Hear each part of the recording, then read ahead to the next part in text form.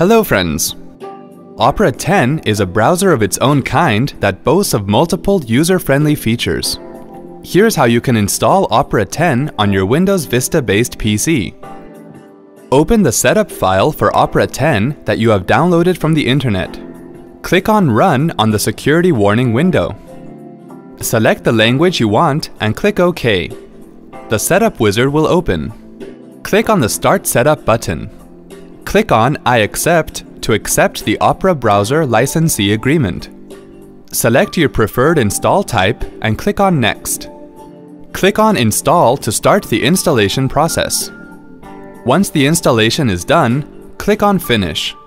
You will be automatically directed to the Opera 10 browser's home page. Wasn't that helpful? Thanks for watching.